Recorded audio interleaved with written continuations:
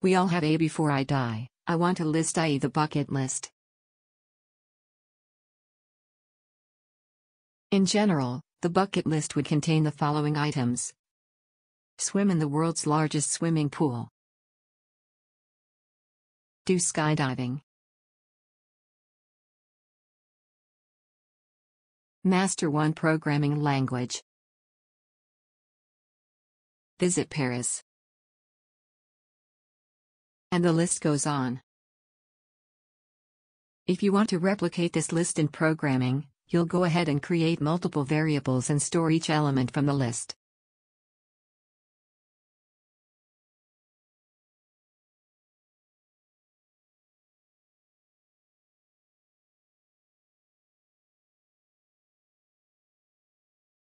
What if I tell you there's a way to perform the same thing but without having to write so much? Yes, you guessed it right, arrays to the rescue.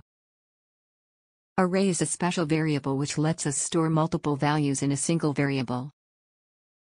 Isn't that cool? D. It eases our work to another level, D. Now, let's see how to create one.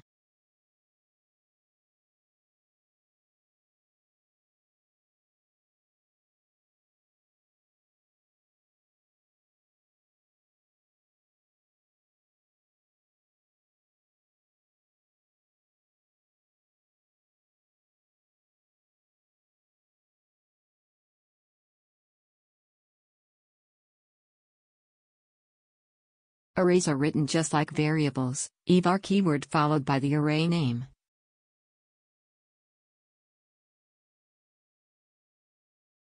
Once we've the array's name, we add values to it. Values are written in between square brackets. The values are separated by commas.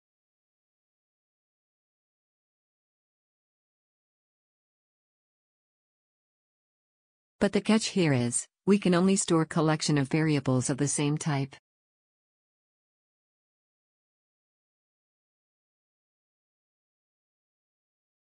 This is an invalid array since it has a combination of strings and numbers.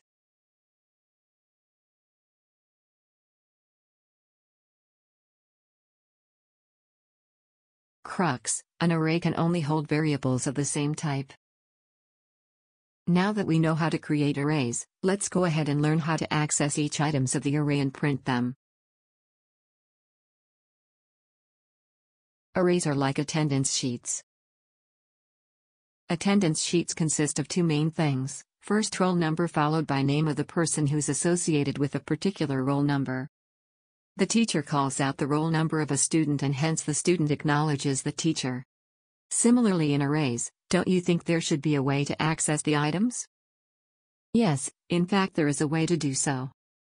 Like the roll numbers, the items in the arrays are assigned a particular number depending on the order of the item they've been added.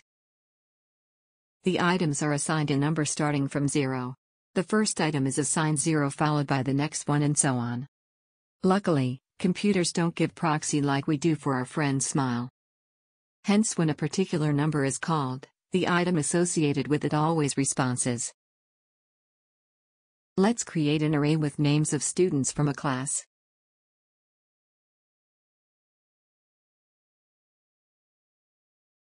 Write the name of the array followed by opening a square bracket and writing the item number and closing it. Students 0 would give me access to Ashley. Similarly, can you guess how to access the rest of the items?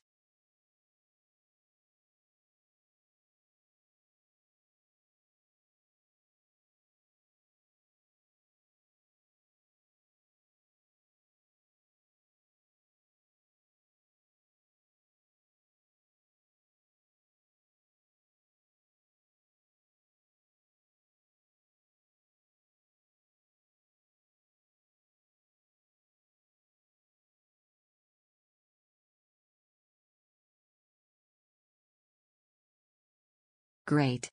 You seem to have mastered arrays. Before moving forward, let's solve one more problem.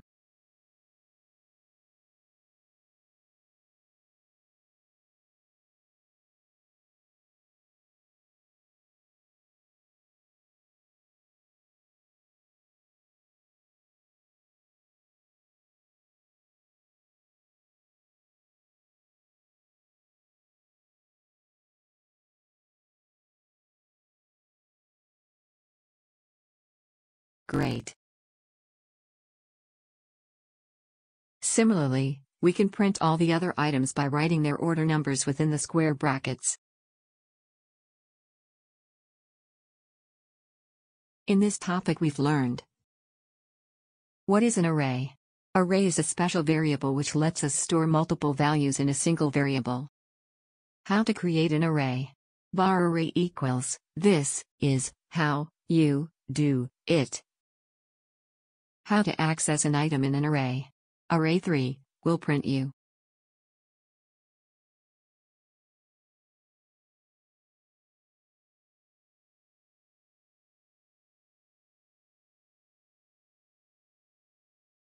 Do remember the first element in array can be accessed by array 0, and not array 1.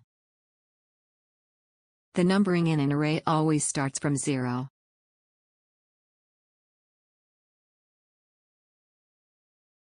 Alright, let's move on to the next topic.